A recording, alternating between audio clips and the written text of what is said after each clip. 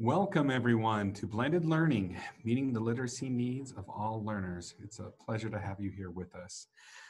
Before we get started, I would like to introduce you to Nikki Burns.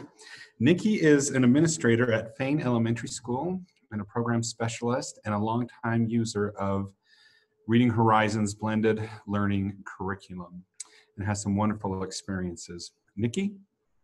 Hi, it's nice to be with you all today. Thank you, Reading Horizons, for allowing me to come and share my testimony about what we feel about Reading Horizons in our school system. I'm in Dothan, Alabama. It is a 9,000 student school district in Lower Alabama on the Florida-Georgia line. We purchased Reading Horizons 2 years ago for our entire district. At that time, I was at the district as an instructional coach. We implemented it for intervention only at the time. The next year, I moved as the assistant principal at Jerry Lee Fane. We have 412 students. We are a Title I school with 99% free and reduced lunch. We are also a STEM signature. We use Reading Horizons here at Fane as our core reading program. Most of our students come 2 to 3 grade levels below, and we know that the foundation, if we don't have the foundation for phonics and phonemic awareness, then we will not be able to do our comprehension. So we do this K-6 as our core phonics program. They do it for their 30 to 45 minutes a day. They use the program explicitly to fidelity. They use all of the core 4 daily, and then we move into the software portion. The students love the software portion. They really feel successful when they can go and transfer their practice that they have done in their daily with their teacher. One of the things that we have seen is, for the first time in years, our students are able to actually get the words off the page. And that was something that they had not been able to do. So once they learned all of the cues and all of the system of Reading Horizons, we started seeing them transferring that to all subjects. And you could see them marking on their paper during math time and walking down the hallway and saying, I know how to mark that word if it was a word on a bulletin board. So we started seeing successful practice from our children. We have just done it solid for 1 year. And then of course, COVID hit. We used the online platform at home as much as we could for our students, as well as used all of the Reading Horizons videos on our Facebook page, and we push it out to our kids as well as we could. This program is successful for us. I hope that you'll enjoy listening to what they're going to tell us today, because as a person who loves reading, who's gone through the letters training, who is a Reading Horizons trainer, I can tell you that there are things in this program that blow my mind on the daily basis. And just seeing successful children reading, I promise, will make your day. So that's all I have to say about that. And please, if you have any questions about my school or about how we implement, or any questions about Reading Horizons, you are free to let us know in the chat box, and we will answer them as we can. Hey, thank you, Nikki. My experience is very similar. And I'm Paul Black. I'm the school psychologist here at Reading Horizons and in our reading clinic, RISE, and I still practice as a school psychologist in the public schools. Very similar experience. I've had wonderful success with my students, making incredible progress with Reading Horizons, and especially during COVID-19, blended learning and online learning was not a heavy lift. It was very doable and dare I say, simple for us to accomplish when it came to our reading instruction because of Reading Horizons. With that, I'd like to introduce to you our speaker, our presenter, Shantell Berrett, and she is our reading science and dyslexia specialist and also national trainer. And she has a wealth of knowledge and experience. And without further ado, Shantell. Thanks, Paul. Good morning and afternoon for some, wherever you're joining us from. I'm excited to be here with you today and share this important information about blended learning, especially as both Nikki and Paul have talked about the importance of being able to pivot in a virtual classroom if we find ourselves in that situation again, and what that looks like. So I want to start off by just getting some information, and I want this to be as interactive as possible today. I'm going to ask for some feedback in the chat, but also a couple of polls, because I want to kind of gauge where you're at so that I can target what I'm talking about too. I want to know if blended learning is utilized in your school or district. Yes, yes, but not being implemented effectively. No, but you're hoping to implement a blended learning model. Just kind of want to get a feel for where everybody is at. Good. Okay.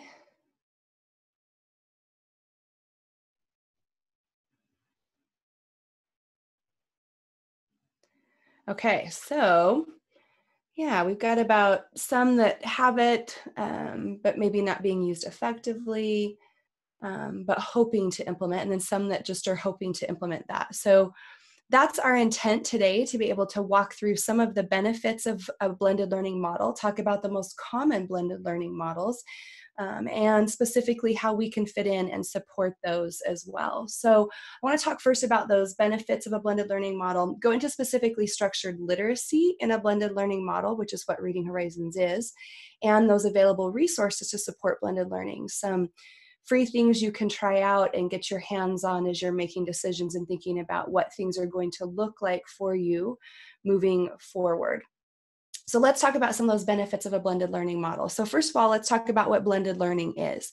So, and I love this, it's really about bringing the power of teachers and the power of technology together.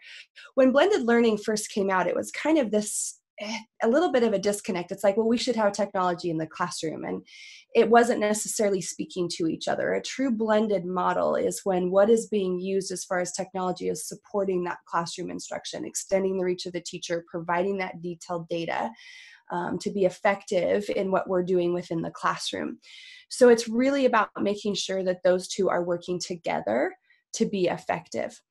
So one of the things that has really helped me was Tazi Young, who's a guru in blended learning. He talked about how when people come to him and ask him, you know, okay, so how do we put blended learning in our schools? He said, you know, they're not always asking the right questions. Here's some of the questions that we need to start with. You know, what are we trying to do, first of all? So what's the problem to be solved? It's like building that house from the foundation up. So is it making sure that we are extending the reach of the teacher? Is it to provide more data-driven instruction? What are we trying to do? What's the end goal? Zooming out for what purpose?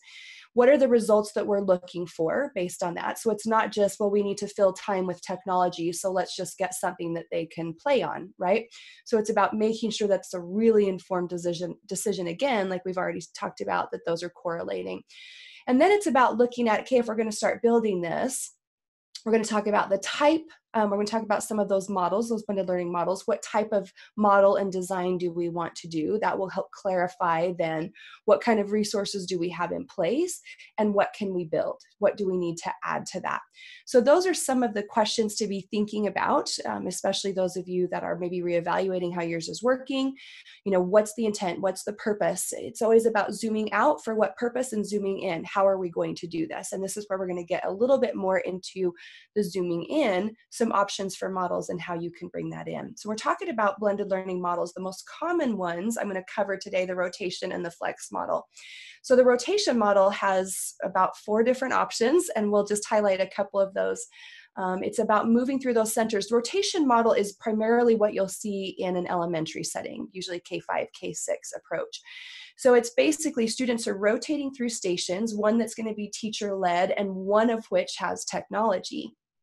Again, the idea is that those are all collaborative, that it's not you're doing something separate in each center, that everything is focused on that same content to make sure that they're getting that differentiated, targeted instruction. The software is supporting that as well.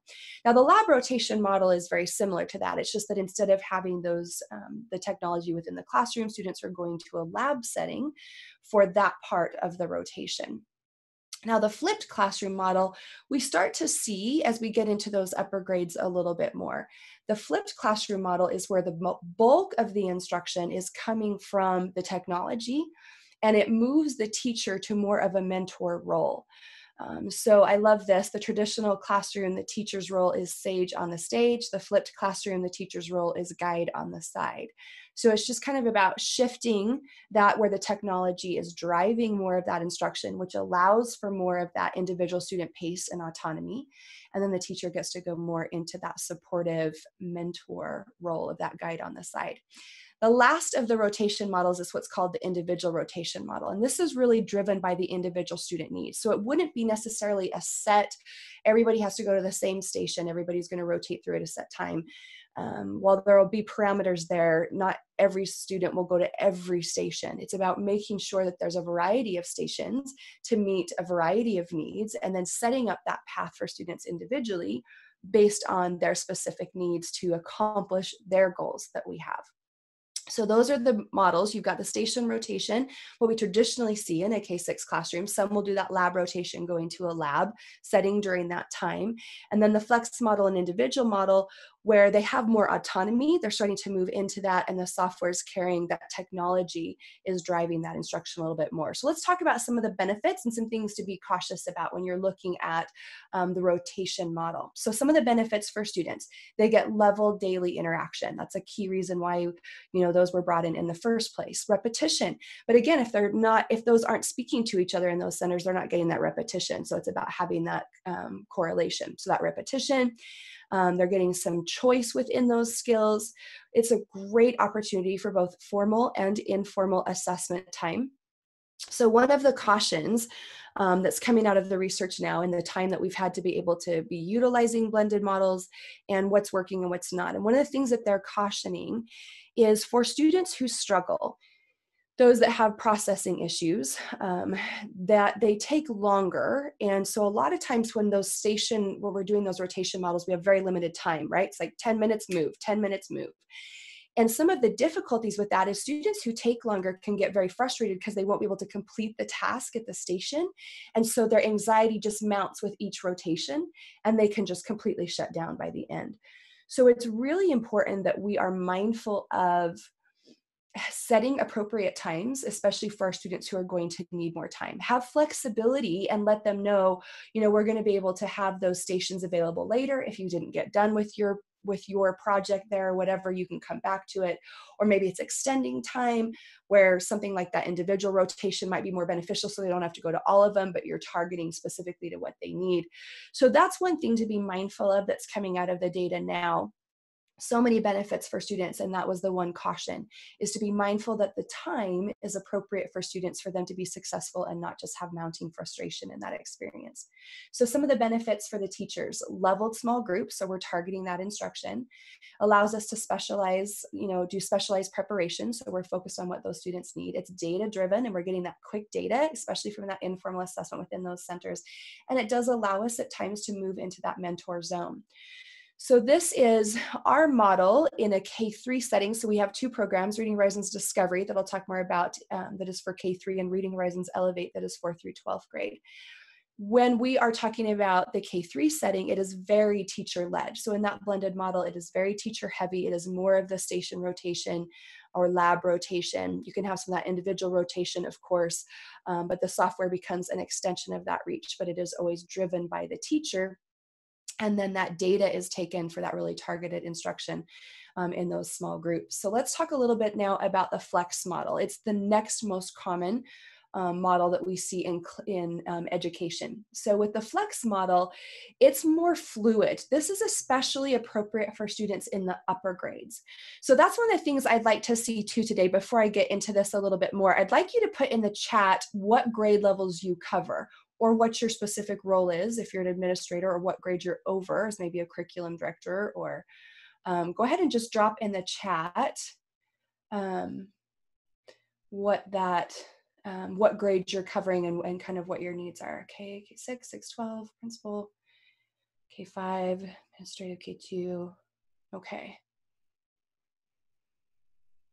Okay, running the gamut, cool, all right. Yeah, so those of you that are over those upper grades, this is where you might experience more of a flex model, where your students are having more autonomy. Good, keep those coming in. Thanks, Kathy. Thanks, Carrie. Deborah, Bianca, thank you. Okay. Good. Thank you all for putting those in. Okay. Thanks, Lauren. All right. So that flex model, they're able to move really wherever they want. They are the ones that are in control of what they need. So teachers provide support and instruction on a flexible, as-needed basis while students work through course curriculum and content. So the student becomes more of the driver of that pacing, and the teacher's just meeting them where they're at. This is a tough one to think about sometimes as teachers, to wrap our head around. There's definitely more flexibility with that in the upper grades, as I mentioned, but we know from the research on motivation that student autonomy and goal setting are incredibly important in maintaining motivation for students. So this is one of the ways that we can also increase student motivation, is by bringing in a flex model where it's not quite as rigid. They're able to move through that by being the driver there and collaborating with the teacher on what is best for them to meet their goals. So some of those benefits for students: individualized and differentiated instruction, that's a key part of that, but the autonomy, again, which is such a critical part of motivation for students, which we see that as students are engaging in that flex model. Teacher support and intervention is provided in real time. So because the student's driving that, you're preemptively looking at that data, and when you're going to work with that student in that small group or one-on-one, then it's very targeted based on that data of what they did the day before, where they're at, and what they might need, and then you're able to also respond right away. So some of the benefits for teachers: it shifts the role from instructor to mentor. It allows for immediate intervention and support, and students take more ownership in their learning, which pulls some of that burden off of us as teachers. And again, it's because of that motivation, they're more engaged within it. So traditionally, in a traditional classroom, we're the instructor 80% of the time, maybe mentor 20% of the time. The flex model really flips that, so that we're only instructing about 20% of the time. We're being a mentor that 80%, the bulk of that time. So the instruction is coming from the online platform, which is why we've got to make sure that it's a sound online platform that's providing that explicit instruction that's adaptive, prescriptive, all of those key pieces as well. So let's look at now our second objective and get into what structured literacy looks like in a blended learning model for that data-driven instruction. Because again, that's one of the main benefits of utilizing blended learning, is to have that data to drive what we're doing. So just to know, structured literacy is based on the science of reading. We are based on the science of reading. It is this vast body of evidence from multiple disciplines that is allowing us to find out what gives students the advantage to reading. What is the most effective type of reading instruction?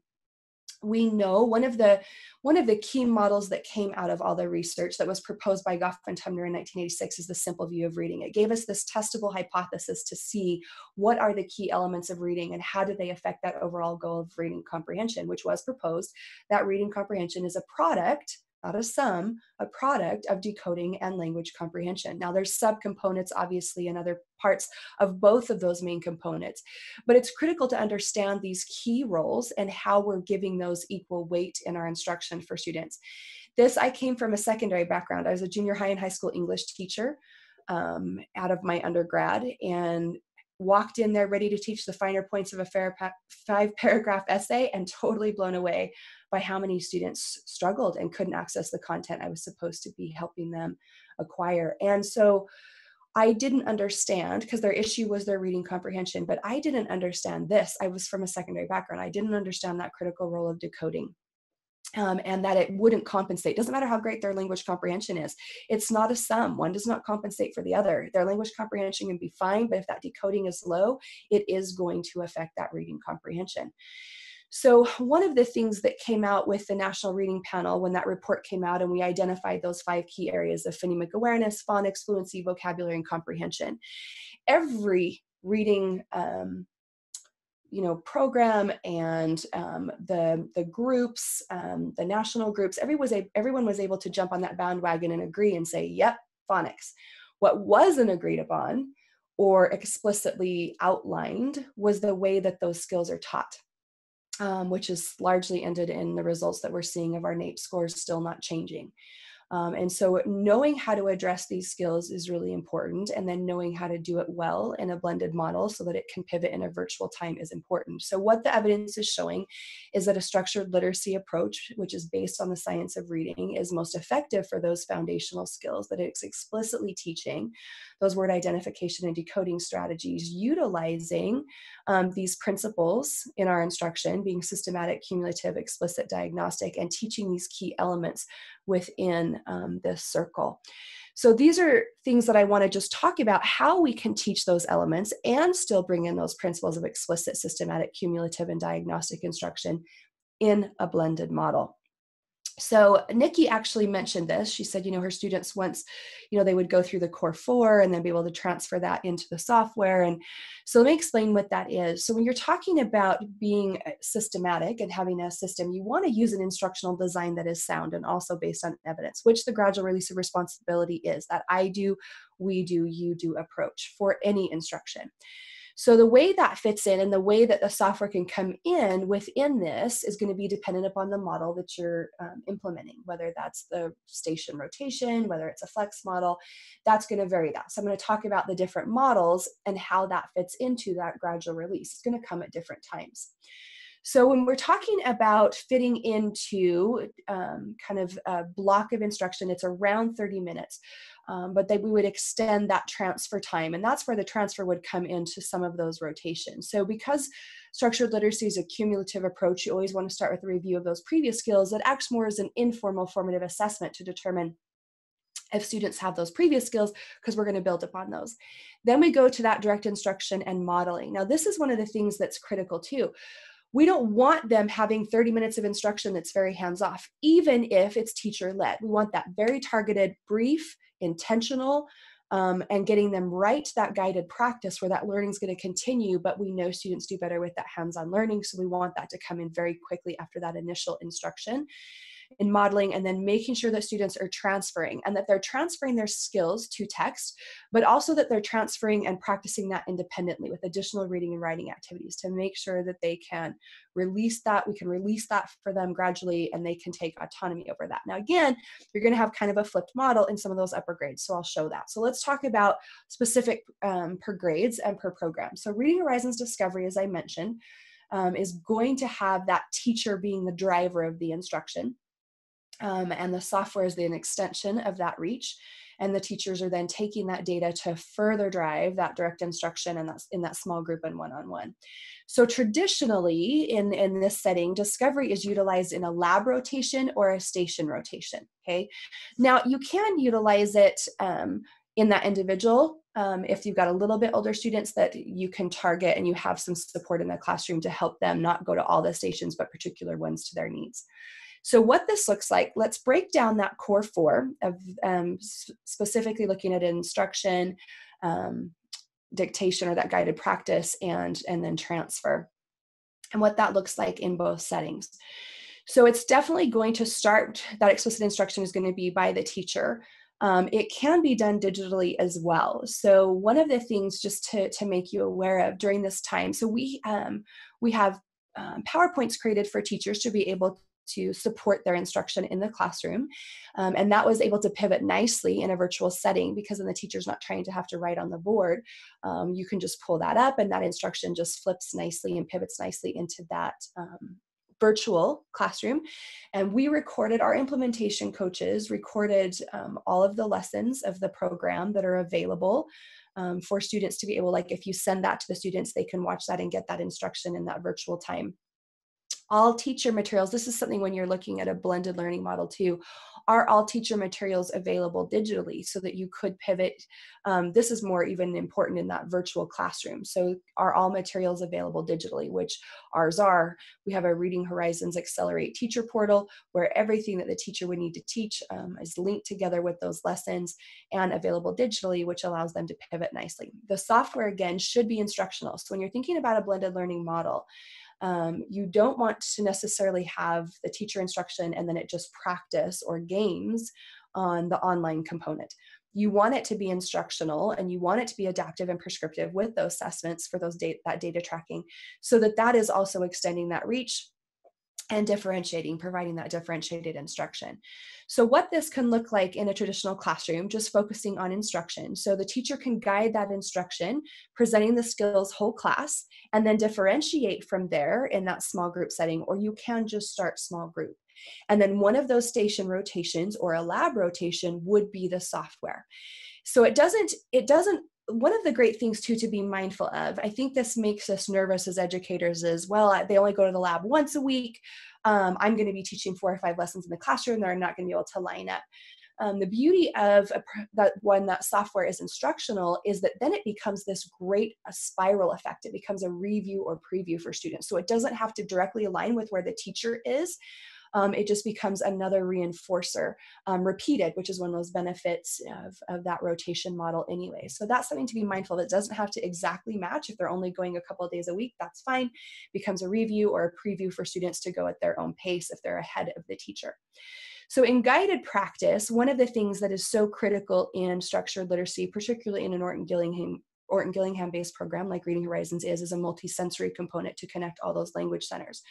This is a critical part of getting to that targeted response, of going through what is identified as the phonological loop and the orthographic loop involved in language. So they're seeing it, they're saying it, they're hearing it, they're writing it, and they're reading it. And that's what helps us get to that targeted response.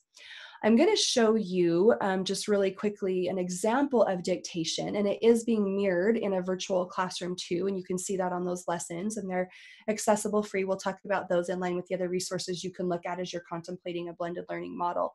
So I want to just show you this example. This is a 2nd grade classroom, mainstream in the Midwest, just to watch this process, and I'm going to ask you a couple of questions about it. Tent, tent. Tent, tent. Turn around and write your word. I use a tent when I go camping. Okay, so just the process, I'll explain kind of what they were doing a little bit later, but what are some of the things that stood out to you in that process that you can put in the chat? Did anything stand out to you in that process? What did you notice? What were the students doing? Body motions, multisensory, awesome. Modeling what she did, good, yeah. So in that time, the teachers, they're having those hand motions, they're listening to it, just modeling that active listening. Yes, Catherine, immediately applying, immediate production of language, hearing it, writing it, oral language, good, yep. So they're hearing it, they're saying it back, they're turning and writing it and producing that. The teacher used it in a context sentence, which we'll talk about briefly. And then what wasn't filmed is then they would read it 2 times. So that's the other thing to be mindful about in a blended learning model too, is to make sure that Catherine used it in a context sentence, is to make sure that there still is, the great thing about an online component is it creates this visual interaction for students that is so, so powerful. But we still want to get students up on their feet and active engaged as part of those stations, as part of what we're doing to really activate all of those areas. That's such a critical part of a structured literacy approach. So then we go into transfer. So right after that practice of dictation, they're practicing fluency building at the word and sentence level, and they can extend that to more independent activities to practice pages. We have created student packets that are still available free. So moving forward, if you find yourself in a virtual classroom again, or if even you're already having conversations for fall that you're going to have half your students one day, half the next day, if students don't have, and I know this has been part of, that we're trying to move to equity to make sure every student has access to technology and internet, so that we can move forward to be more equitable in that for students.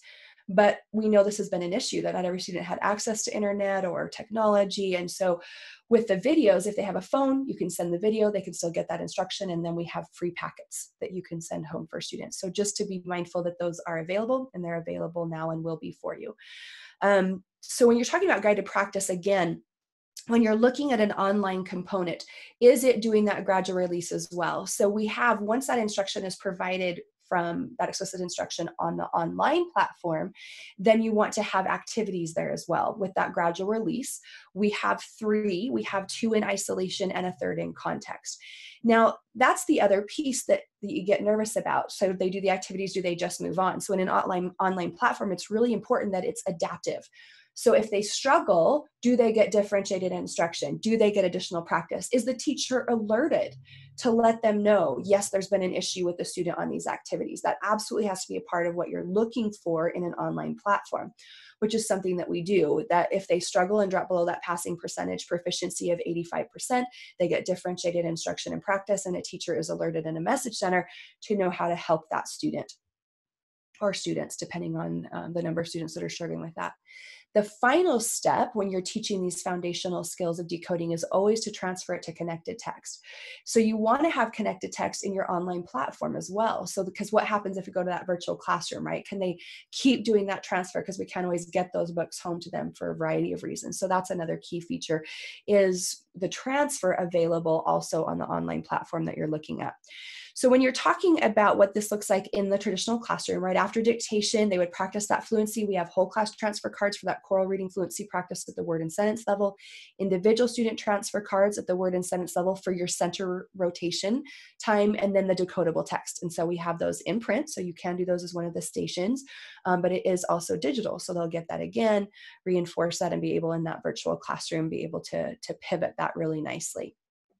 So again, we're talking about structured literacy. We know from research how critical it is to practice with decodable text, especially in those early reading, so that they're connecting those neural pathways and getting that repeated exposure to make those connections.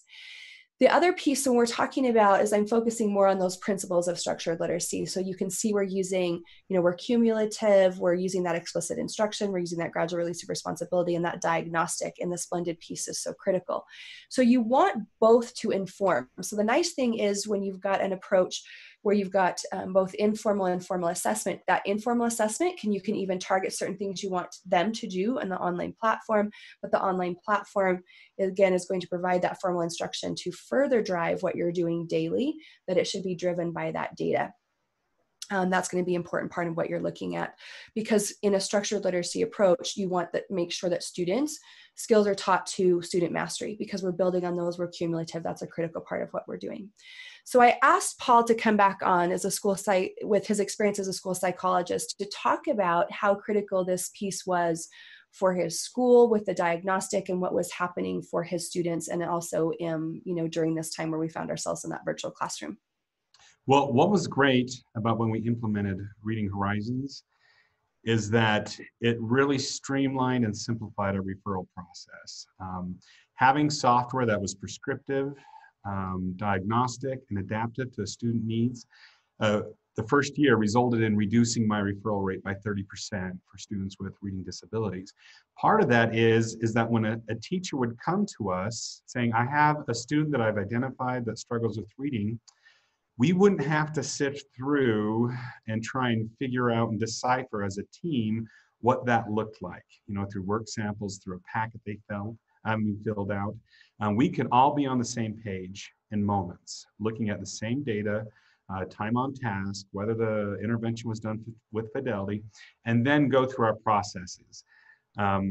It made a big difference. And teachers now were leaving, instead of frustrated that we were asking them to do this, this, and that, or questioning whether their intervention was done with fidelity, they were leaving with a tool, an effective intervention tool that was going to do the progress monitoring for them. It didn't burden the teacher. In fact, quite the opposite. Parents were a lot happier because they didn't feel like they were waiting and waiting and waiting for an effective intervention with the data so we could move on in the process or decide what we were going to do with that student. And so all around, this put us all on the same page and really streamlined our process. And when COVID hit, my students, they didn't have to learn something new. They didn't have to learn a new process. It was a matter of logging on, doing their lessons, and then the teacher, like Shantell mentioned, went from the sage on the stage to the guide on the side seamlessly. because they had that consistency of instruction. They had a curriculum that could be repurposed for multiple environments and multiple settings. And that was huge for us. My students, their academic trajectory didn't change. Those who we were progress monitoring for reading, they ended up where we expected them to end up. There wasn't that slide that you saw across the country. That was because we had a curriculum that could be repurposed to a different setting seamlessly, that was evidence-based and effective. Thanks, Paul. And if there's questions for Paul specifically and his experience in that role and how they use that, put it in the chat. We'll come back around and answer those at the end as well, kind of what that looks like. And Nikki's going to be here for questions at the end as well. So again, that purpose and that blended piece is to be able to have that data to drive and further effectively do, make sure that what we're doing for that direct instruction is matching that data that we're getting. So when we're talking about those upper grades, those students in 4th grade on up, this is where we get more into either the flipped classroom or individual rotation, if you're using a rotation model, or even that full flex model where they're really guiding their instruction there. Because especially in a structured literacy approach, when we're talking about covering these foundational skills. So for Reading Horizons Discovery K3, we're mainstream and intervention. So we're across all 3 tiers and intervention. For Reading Horizons Elevate, for these skills, it's specifically intervention. So we're really targeting those individual needs, which is why a blended learning approach is so helpful. We know one of our issues in the classroom is being able to meet the needs of all the students at their varying levels. This allows that individualization to make sure they're getting that. And then again, being able to come in more as that mentor and have that immediate intervention provided targeted to that student. So in those upper grades, and even in 2nd and 3rd, sometimes you'll go to a little bit of maybe that individual rotation, but really it's in the upper grades where we see more of that flipped classroom model and then the flex model where they're really driving that instruction. So let's look how that might change when we're in those upper grades. So the software is going to be your driver of instruction for those students. You're going to start the initial assessments that are adaptive and prescriptive. They're going to get that detailed instruction based on where their deficits are and support them throughout and differentiate based on their ongoing responses. And again, all the teacher materials are available digitally. So if we land in that virtual classroom, you've got that as well. And then recorded lessons. And this is something to be thinking about that can be helpful in supporting your teachers, is to be able to, a lot of times, knowing how to provide that instruction virtually, to have a model of how to do this. Your teachers can look at these lessons, these recordings, and see just how do I even provide that instruction digitally or online. So what it looks like in the traditional classroom is still that software is going to be that driver, right? Either in that flipped model, under that individual model, or in that flex model, where the software is providing the bulk of that instruction, and the teacher's taking that data. And if there's areas of difficulty for students, providing that direct instruction, and particularly, as I mentioned, that important multisensory piece to connect those language centers. That's going to be important. That's something that the teacher is so critical for asking those questions as a mentor, for providing that intervention, and particularly providing that multisensory piece. So that guided practice, that dictation is still critical, even in a virtual classroom, so that they're going through all the sensory input and motor output to get that targeted response. And that can absolutely be mirrored even in a virtual setting. So when we go into that guided practice section, again, in more of that flipped classroom, the student gets to have more autonomy about what guided practice looks like for them. So one of the ways that we even differentiate that on our program for older students on Elevate is that rather than the set activities, they have a certain number they can select from. They have a minimum number they have to do, but they even have more autonomy of choice. That's a game changer in motivation for students. You know, you've got 4 activities here, pick 2. Or pick 3, whatever that is the minimum required. So they feel like they have more control, again, over their practice. There's also student packets available for the older students during this time. So if they don't have access to technology, that's an option. And again, these transfer cards that are for fluency practice, you have them in your hand in the classroom, but they're also available digitally on that teacher platform to put up for students to be able to continue that learning. So after they go through that instruction, whether that's coming from the software or a little bit of a combination of the teacher, they're going to get that guided practice here. But when you're talking about transfer, this is a great piece where the teacher teacher comes back in and maybe just listens to the student read. Are they fluent at that word and sentence level in connected text? Can I check in on that for the students as more of an informal formative assessment? Students would start that word and sentence level fluency practice, then connected text, expository passages from 1st grade to 12th grade in 33 different categories for autonomy of choice and interest level, and they get to select those, and those are in print and online. So again, if your text is in both places, then you can continue that instruction, use that data to drive and inform each other in that blended model. So another great resource about having an online platform is options like building the vocabulary that they can do even more in depth than the teacher can do.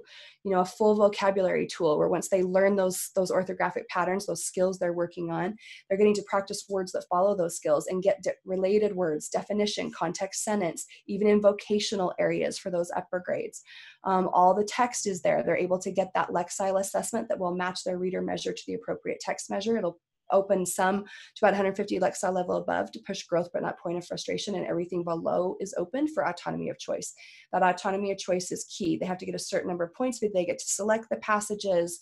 So look at that too, because sometimes that can be demotivating in online platforms if they feel like there's this set, we want a controlled path, but flexibility within that for the student to choose. That's critical.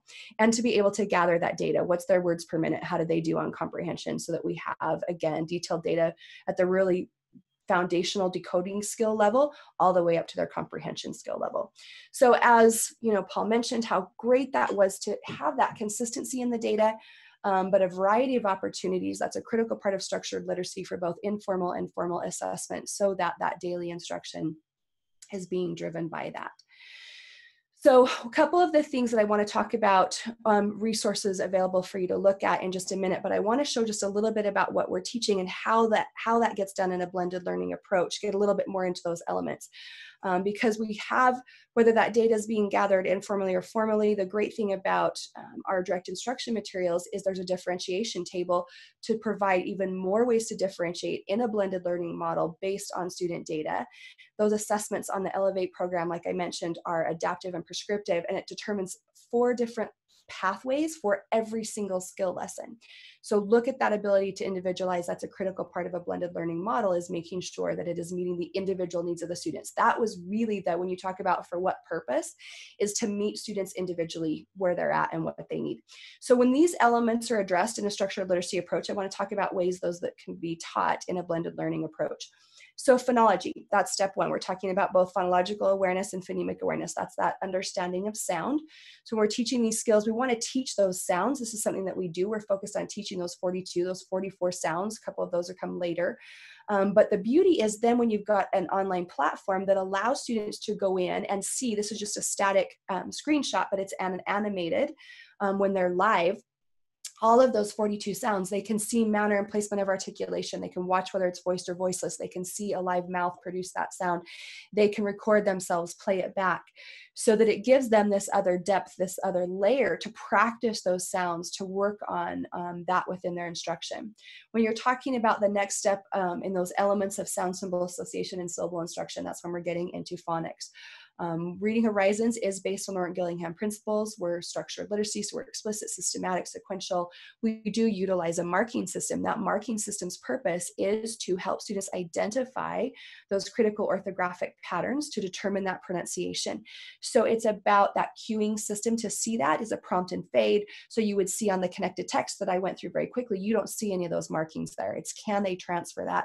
But it's about that bridge to help them see that, give them that interaction. And those will be things they're doing on the online platform as well, is applying those markings as they learn those skills in that gradual release. One of the things that was so evident in the research on the correlation between motivation and reading outcomes is that for students to maintain motivation, we have to do as educators 2 things simultaneously. We have to drop the perceived difficulty while increasing student self-efficacy. This was a critical factor for me, even in graduate work and training and certifying in other programs, is sometimes we confuse complexity with effectiveness. Oh, it's really complex, it's got to be comprehensive and cover everything, when really overly complex can be a demotivator and hinder our results. If it takes too long for students to see results, that can be problematic. So you want to think about the perceived difficulty? How is it being presented? Even within the platforms, even within the format, are we dropping that perceived difficulty for teachers and for students? And are they learning skills that are going to increase that self-efficacy? That's a critical part of maintaining motivation for students. So we're talking about letter instruction in a blended model. So this is where we start in both programs based on assessment, even for older students, if they're struggling with these, because we know how critical that alphabetic principle is. Do they know those letter sound relationships with automaticity? We're very explicit in the way that we're teaching those letters.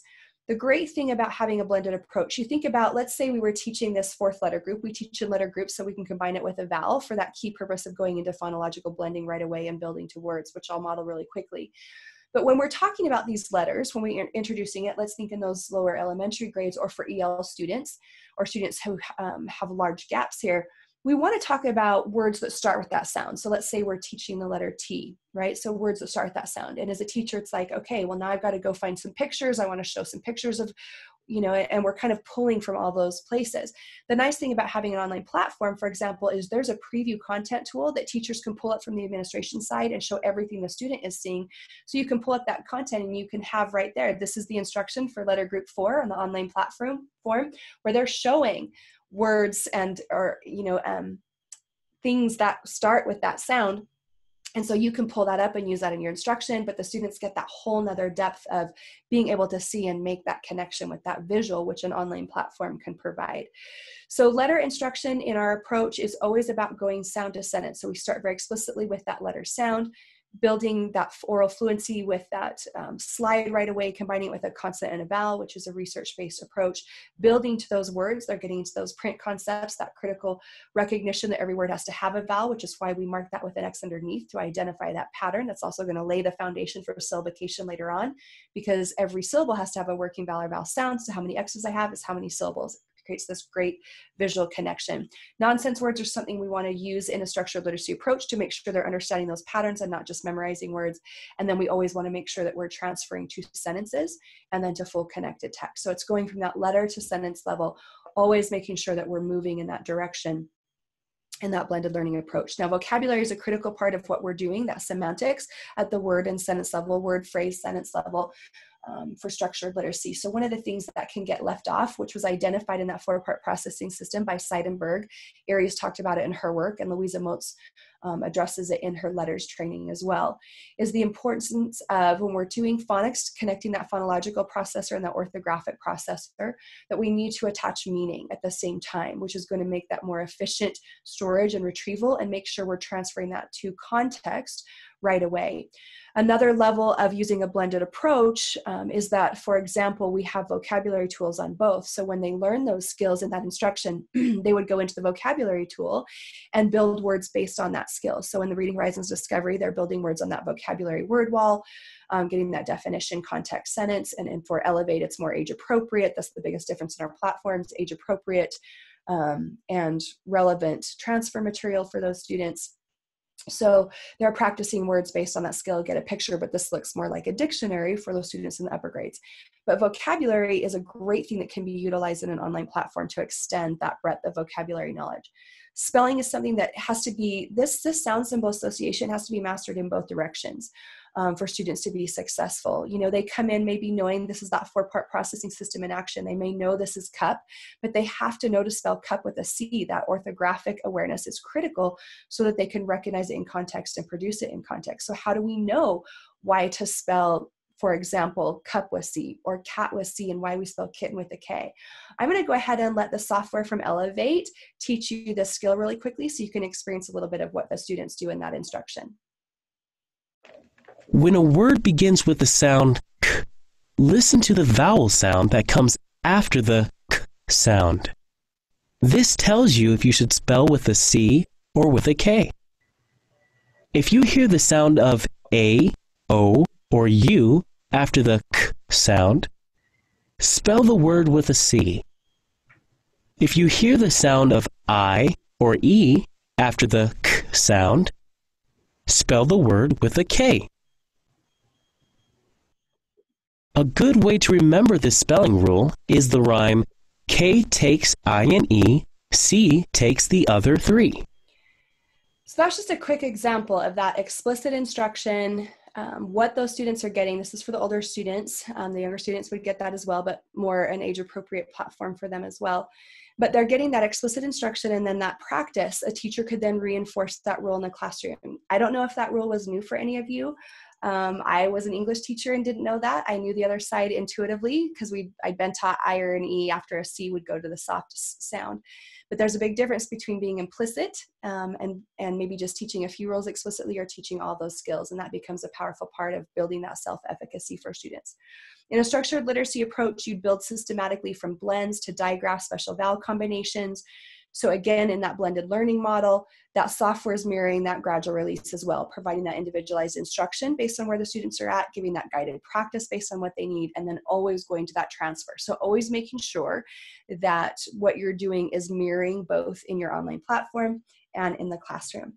And then we get into a really powerful part of proving words, not just marking them, but proving them, getting to the why for students to get metacognitive about the most common syllable types when a vowel is going to be short or long. Just to give you a couple of quick examples. We use a spatial process to prove that actually reduces the demand on working memory. So let me show you what I mean, what that process is. So they mark everything underneath left to right. They've been doing that. They know this word is plan. But now we're going to ask them, why is that vowel short and not long? It's what follows those vowels that determine the pronunciation. So we're going to come up and around the end of the word and look at what follows. And the software will gradually release that as well. And we have one consonant following the vowel and nothing else. That consonant, we term it a guardian consonant. The author chose terminology that could anchor to real life. A guardian protects or watches over. It will watch over that short vowel or prove that vowel sounds short. So even within both instruction and software, they're learning that process to prove that supports executive function, and they're understanding the why. They're learning what those short vowel patterns are, one guardian or two guardians. When the vowel stands alone, it's long. The silent E, the first vowel, is long, and the two adjacent vowels, those vowel teams, but they're using that spatial process to prove. And then what is so great about that data piece too is, for example, those summative assessments. So they learn these skills in chapter 3. So I can go in and look at that data and see how Chance did on that chapter test. So for the phonetic skills, he was pretty solid on all of them, but which one? Look at that data. Our RTI status is going to go to a yellow if there's a caution, red if they failed it a couple of times. You can see that Chance struggled with that phonetic skill 3, which means Chance then got a refresher, got additional instruction and practice, and then he did well on that refresher. So I know, he did okay with that. I may not need to intervene, but then I would get a message in that message center if I need to address that specifically, if he dropped below that a couple of times. But again, that gives you that consistent data, that valid data that Paul talked about, because we know that that explicit instruction has happened based on the student need, and then I can go in as the instructor and decide if I need to address that. Using a familiar framework like these 5 phonetic skills, it drops that perceived difficulty for concepts like adding inflectional suffixes. 2 of the 3 main orthographic patterns for adding inflectional suffixes are housed here. That phonetic skill 1 rule is our doubling rule. The phonetic skill 4 is the dropping rule, and then we can go into that morphology even more. But familiar frameworks, super powerful. This is the last piece of those elements in structured literacy that I'll show you, and then I'm going to show you the resources. But just to show you how quickly this can transfer, we're talking about dropping that perceived difficulty.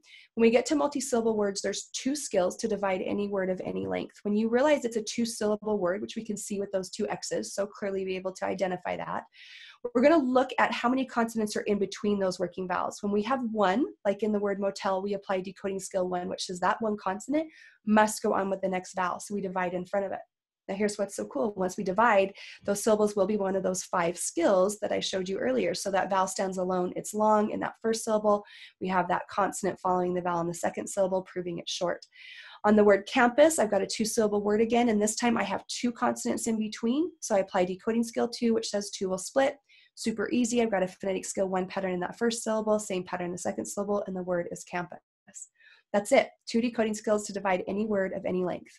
So the students can be independent and autonomous readers, and they get to have control over their learning in a blended learning model.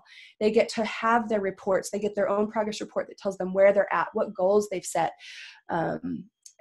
what they need to address. When you have conferences with the student, you can pull up their report and have them talk through, well, I struggled here, and what can we do about that? What goals do we want to set? Because we know for motivation and for student success, we want them autonomous. We want them to be confident. that's how we create success and how we can do it, particularly in a blended learning model, because again, the purpose of blended learning is really to make sure that we're meeting all of the individual needs for students and instructing based on that data and tailoring what we're doing in that small group and one-on-one time with our students. And that's where the model can come in. So if you think back about how we started, think back about, so zoom out, for what purpose are we wanting to implement blended learning? And then those questions that Tazi asked. So what's our goal? And how are we going to do it? What resources do we already have? What model do we want to use? And so what resources do we already have? And what can we build? What do we need to get to make blended learning effective in our setting? So those are some of the questions to be mindful of as you're having discussions with your teams. And looking that in, that it's not just about adding technology. It's not just about adding programs. It's about what's our end goal. And the end goal does come back to meeting the needs, and especially in an approach like this, meeting the literacy needs of all of our learners, whether we're in the traditional classroom or in the virtual classroom. We can do that with an effective blended learning approach. So available resources very quickly. If you would like to try out the software, both Discovery and Elevate, you can drop that in the chat and let us know, and we will set you up with a free 30-day trial. So you can look at this online platform, try it out, see what you think, look at the data piece. We'll walk through how to use it with you very quickly. This is a snapshot of the Discovery program, age appropriate, super fun, characters that take them on adventures, to be able to go through that explicit instruction and practice. And then Reading Horizons Elevate. You're welcome to get a trial for both. So I know a lot of you are covering grades K6, K8, so you can look at Elevate as well and see what that platform looks like. So just let us know, and we'll connect you with your specific account executive in your area to set you up on that. The other really cool thing that we're offering free through the end of July, we've been offering it free since COVID hit, is our online professional development course for teachers, so that you can learn how to do structured literacy. You can learn Reading Horizons, those skills, just to learn those skills and get that professional development. So it is free. That's something that you can talk to your, who will connect you with if you'd like to have access for you or any of all of your teachers if you're an administrator. We're offering that free through July. And just know that we are even doing our training virtually. We're providing both virtual and live. We, as a blended learning company, we are providing our training in a blended learning model as well. We have that online PD, we have that live instruction, and so we're doing both of those. Reading Horizons Accelerate is that teacher platform where I mentioned you can access any of the materials. That's free. We'll get you set up on there as well if you want to look at those resources. And if you just go to our website, you can find about how to get started in a virtual setting, how to adapt your instruction to a virtual setting, and all of those lessons that I mentioned, those virtual lessons and packets, are available for free that you can explore and look through and kind of navigate. So just be thinking through as you're having those conversations, you know, what are we wanting to build? How are we going to do that? What do we need? What are the benefits of the models, and how are we, which model do we want to use for our setting? Are we utilizing structured literacy based on the science of reading? And can we do it in a blended learning model? Is what we have in place able to pivot in a virtual setting? What does that look like? And those available resources, know what you have at your fingertips. We're happy to share those with you to look at as you're making those decisions. So to wrap up, before we just open it up for questions, I want to do one more poll quickly. What additional resources would be valuable to you? You can mark all that apply. Would you like to attend a future webinar or passed on demand? I'll just tell you quickly what ones we have coming up. Would you like to set up a demonstration or a presentation where we're specific for your team, some of your needs and what you'd like to look at? Maybe timing's not right, but maybe in the future you'd like to a little bit more. Would you like to just continue the conversation? And that could imply, I want to just be set up on the free trial. I want to look at that. Or you're already currently working with someone at Reading Horizons. So that we know that, that you've got that connection already. But if you don't and you'd like that, we'd like to make that connection for you of what would be valuable for you at this time. Please take full advantage of those free resources, just to look at that and see what's helpful. And I will show you kind of what we're talking about as far as next. We have some upcoming webinars. We're getting specific this month. If you want to get more in detail about the product and programs themselves, we're focused on discovery, specifically next week on June 18th at 12 p.m. Eastern Time. And then on the 25th, we're looking specifically at the Elevate program. And then just one that we did a week ago on demand, and you can get previous ones on demand. We were having a conversation with current customers and how they've used it in that blended learning model, from teachers to directors. you can access that as well. And watch for the email that you're getting tomorrow. You will get an email with the recording of this webinar, and it will give you the link to sign up for these upcoming webinars as well. So thank you for being here today. Hopefully there were things that can help you get a sense of what the blended learning models are, what might be available, give you some questions to start having that conversation about what that looks like. And I know I'm kind of pushing the time, but we'll stay on for a few minutes if you have to go. Thank you for being here. But if you have questions, you can raise your hand and we can unmute you. I'm going to be checking the chat now to see what that's at. Also, just if you want more information, I post a lot on Twitter about science of reading and dyslexia and some of the resources. So that's another place that you can connect with me personally, but with Reading Horizons platforms as well. So let's open it up for questions. Nikki and Paul, you're back on. Awesome. Okay, so Heather, that's something, your question, that was something it's dependent as far as cost is dependent on, and someone raised their hand too if someone wants to grab that. It depends on what your needs are, and so we'll connect you with the person to talk about, because there's a tiered setting and free resources and things like that. So we'll connect you with someone. And awesome. Yes. Okay, so it looks like a lot of you have put in that you'd like to see those. That's awesome. Thank you. You know, the question of cost came up, and from my experience, I work a lot in rural school districts where, you know, budgets are very thin, and then I work currently, I'm in a 75,000 student school district, and the budgets look much different. The great thing about Reading Horizons is it fits in any budget. We can make it work, but you'll get an email with contact information. And if you want to reach out to us and get a personalized quote that is specific for your needs, respond to that email, and we'd love to chat about that. Just a couple other questions that came in. Is the data component only available through the online activities, or can I put in my own info? I don't know if you're talking about putting in info from previous assessments. We can actually upload all your students and bring that information in, but it's specific to what we're teaching, so that we're looking at that data from those specific assessments. Brandy, if I didn't answer that well enough, let me know. Christy, do you have an independent study schools currently using the program? Yes, all over. That would be specific to, I know of ones in different places. So maybe let us know if there's a specific place you're asking about or thinking about. We have 10. I'm involved in some of the research that we're doing here. So 10 standardized studies that we're doing right now, and 6 of those are for Discovery and 4 of those are for Elevate. We also have independent studies that's been done by other research firms independent of us that have wonderful results. And if you'd like the white paper on those, just let us know.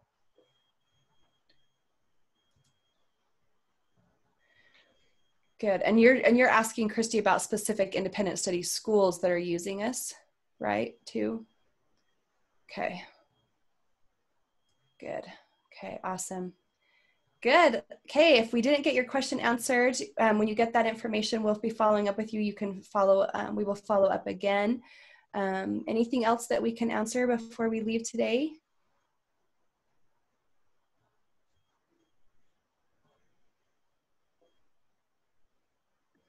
Okay, thank you. Thanks, Rebecca. Thanks everybody for being here. You all stay safe and well. Thank you.